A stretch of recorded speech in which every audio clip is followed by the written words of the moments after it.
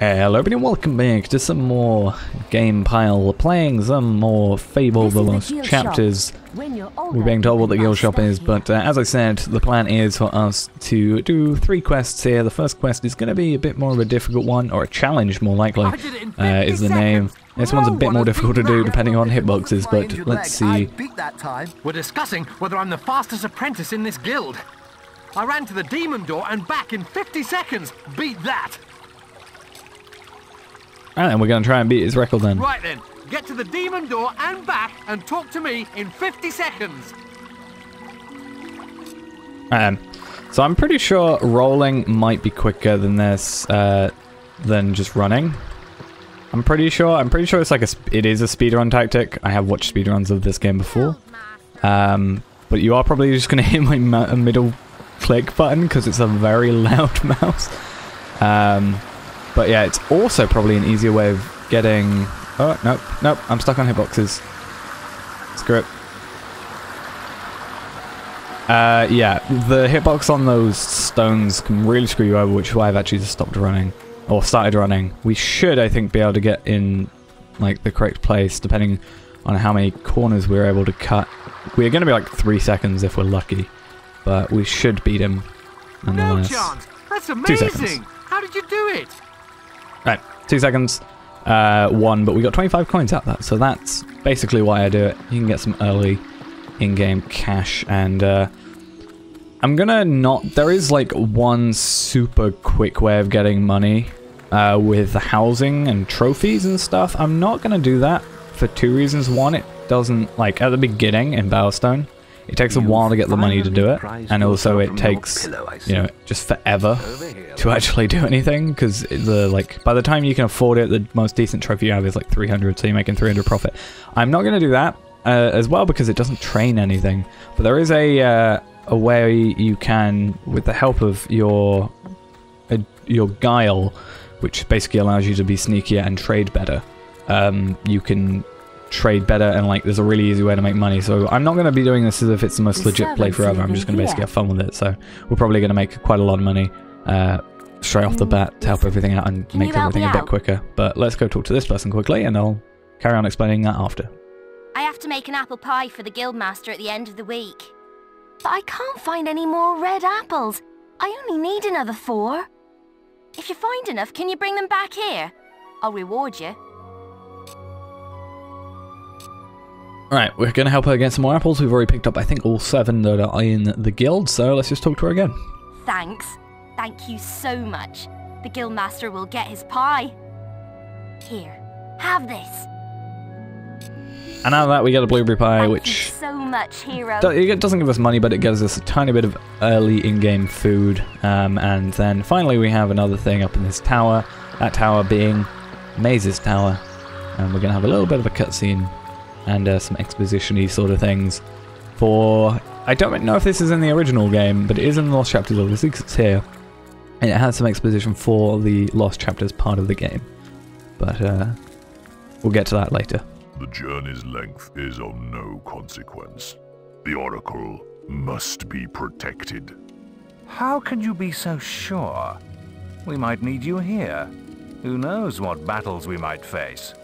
The signs are too strong to ignore, and the Northern Wastes have been too long isolated from the Guild. There is much I may learn there. Well, I hope nobody thinks you're running away from a fight, trying to cheat death again. You know how people talk. Talk is of no matter to me. May death close his eyes to you, Maze. What are you waiting for? Come in. That was Scythe. He was a great hero once, back when he had flesh on his bones and blood in his veins. He's just a shell now. What does he know of the choices we have to make, of what it takes to get things done? Alright, so some exposition-y stuff and just telling you who a certain character we'll see not in... Well, you don't see him in the original, other than that if it is in the original game. But you do see him in the Lost Chapters, so we'll get to see Scythe later on. But all that is now done. We've done all 3 things we can do. Let's actually start some training and learn how to fight some stuff. Come on, then. All right, lad. It's time to see if you've any potential. Get in the ring. Now then, I want you to hit that dummy as hard as you can. Just keep going till I tell you to stop. Right then. Just going to target it and hit it 7 times. Easiest thing. Not making much of an impact there, are you? Here, try with this. Alright, then we get given a stick, and same thing again. Super easy. Ah, now that's more like it. When you destroy an enemy like this dummy, it drops an experience orb. These orbs contain the knowledge gained from killing the creature. It's very important that you collect these orbs, or you won't learn anything. Now pick it up. Right, left shift to pick it up, and Well we got done, some lad. experience. Now then, tomorrow we'll... That's the guild alarm. Sounds like there might be something loose in the woods. This is a good opportunity to test your spirit. I'll wait for you at the guild woods entrance, while you deal with the problem. Once you're done, we can talk about starting your training. Okay then, so we got a melee combat test, got 20, we get 20 gil for it and 30 renown. So basically we're gonna have to kill, I think it is 10 beetles. So yeah, definitely not hard at all.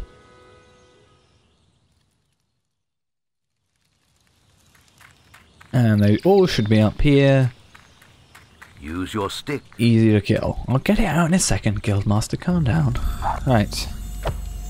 Yeah, 1-hit kills with these. I'm not gonna log on because lock on rather, because they are a bit of a pain to change the way you're looking when you do that. Sometimes, especially if like there's a guy to your, if there's like a beetle to your left, and you're aiming on the one in front of you, and the one on the left's about to hit you. Yeah, it's a bit annoying. But we got 10 experience for that one each, 40 renown, or 30 renown plus 10 extra, 20 gold, no extra gold on top of that. The beetles are all dead. You can come out of the woods now. And some extra strength XP, and I think actually that was some extra normal XP, or maybe it just shows that up as well. But 18 strength XP as well, which is quite nice, in addition. Good work, lad. Those beetles can be a damn nuisance.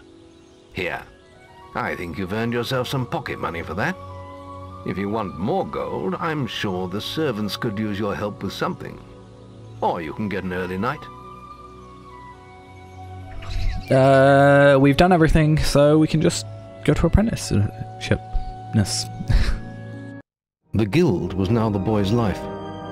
The memory of the Oakvale flames still scorched his mind, but soon he had no thought other than training, and he became stronger and more agile with every passing year. His days were filled with grueling exercises, the nights with study in the library. Finally, he was ready to become a guild apprentice, just as Maze had foreseen. The real training was about to begin. Get out of bed, lazy bones. We were supposed to meet the Guildmaster on the other side of the river, but that was an hour ago. We better get going. Race you there. Oh, she said she wants the race. I won that race to the Demon Door, remember? I'm gonna win the race against you. No matter what I can ever do, I can never turn down the challenge of beating her in a race. Just something I can't do. But now we're an apprentice, if I can say the word correctly, and basically we're gonna get our normal training done. So we're gonna lose the stick, get a sword, do some archery, and then fire some lightning. And then we can actually do some extra grading stuff to that, and if we get A star on, or A plus on the melee and the archery, we get extra new weapon. On the will, we actually get a will potion and a resurrection vial, which is quite nice.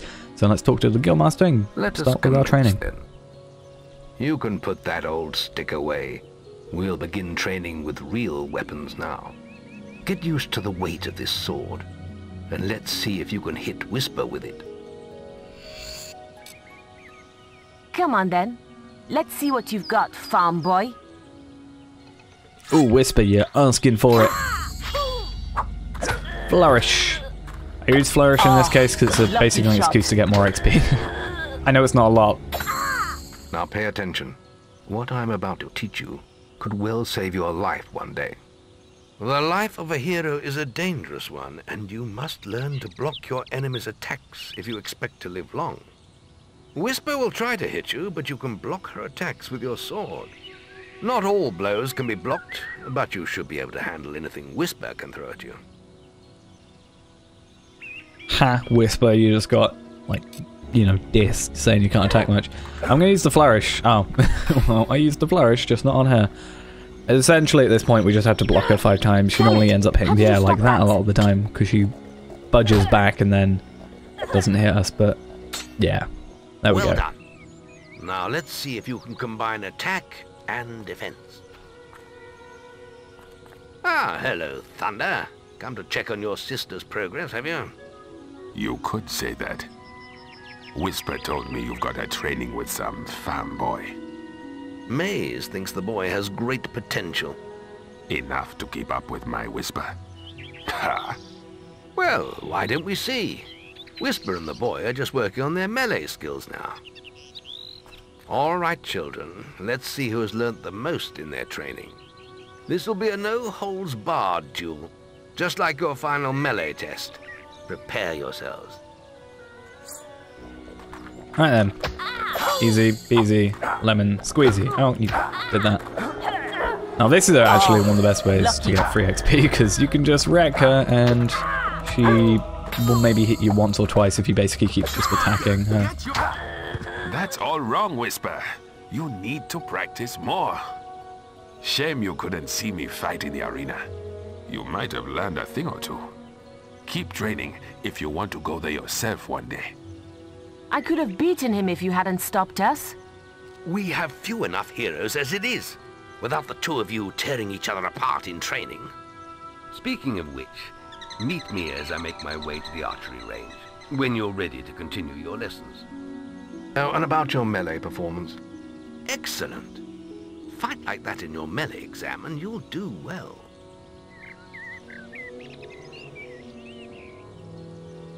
Then meet me by the archery range to continue your training. Right then, we're going to get onto some archery with the Guildmaster. I'm going to do the, well, as you can see, this guy over here, who I think gets, you know, oh no, last time I played this game, which was a while ago admittedly, he got stuck, you know, on the bridge, but he didn't that time. He looked like he was going to, but this guy is actually our, you know, grading guy for melee, but we're going to get to him later. For now, we're going to do some archery. Let's continue our training with the bow. To begin with, see if you can hit the 3 stationary targets.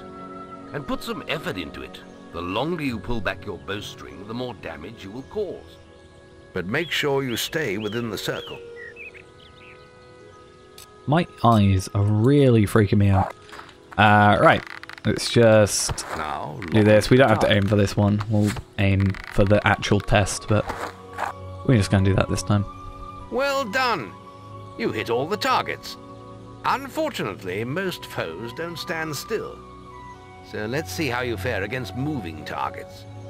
You have a minute to score as many points as you can.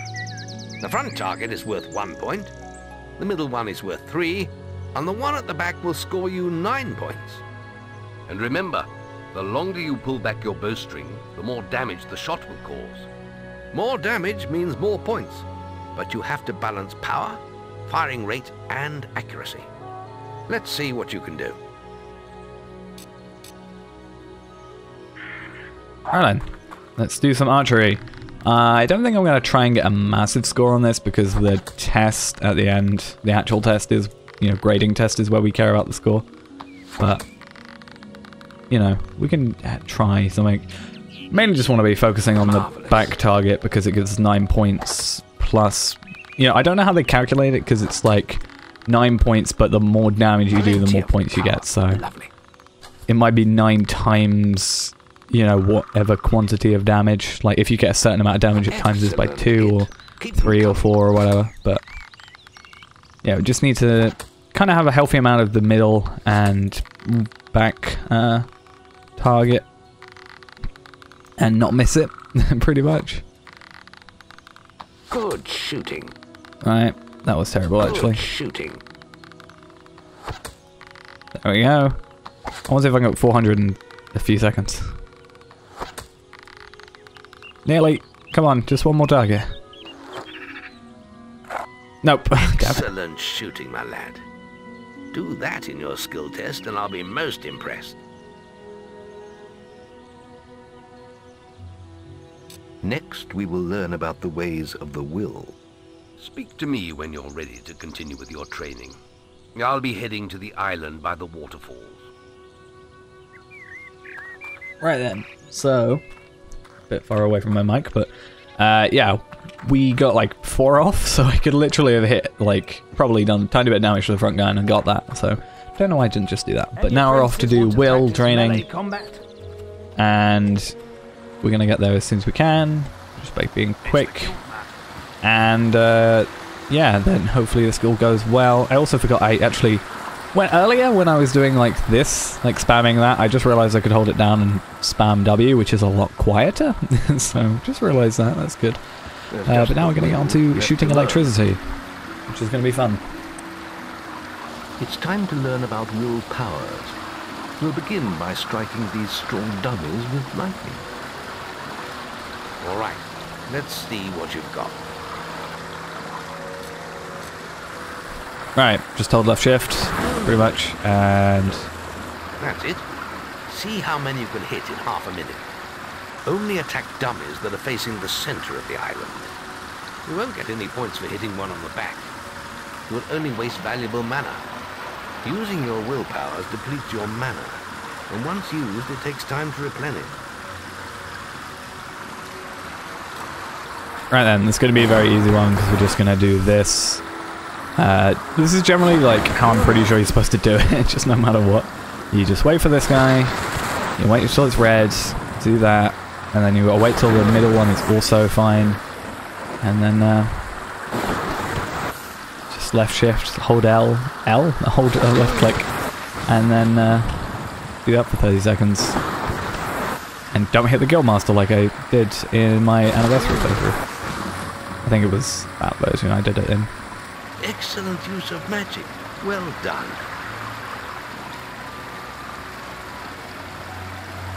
Very good, lad. You have learnt the 3 hero disciplines. We can now move on to your final test if you're ready. Or you can spend some more time exploring the guild. I believe Whisper is about to go into the guild woods, if you wish to join her. Very well. I'll be in the map room when you're ready to continue. We're mainly playing, clicking play because we want to do our tests here, and back there. And it's funny that Whisper runs all the way over there when she's just going to appear back here next time as soon as we do the melee thing. So what I'm going to do for now, as you can see, there's 4 things on the map. 3 of them are the tests. One of them is this guy over here next to Maze's statue saying, hey, I'll give you money if you shoot birds. But shooting birds gives you bad deed points, so we're not going to be doing that. Or evil deed points, not bad deed. It's evil, not just bad. But yeah, we'll do all these 3 in the next episode, then we'll go play with Whisper in the woods and do whatever happens there, and then we'll basically be able to graduate after doing our final test straight after that. But thanks for watching this episode, and I'll see you in the next one.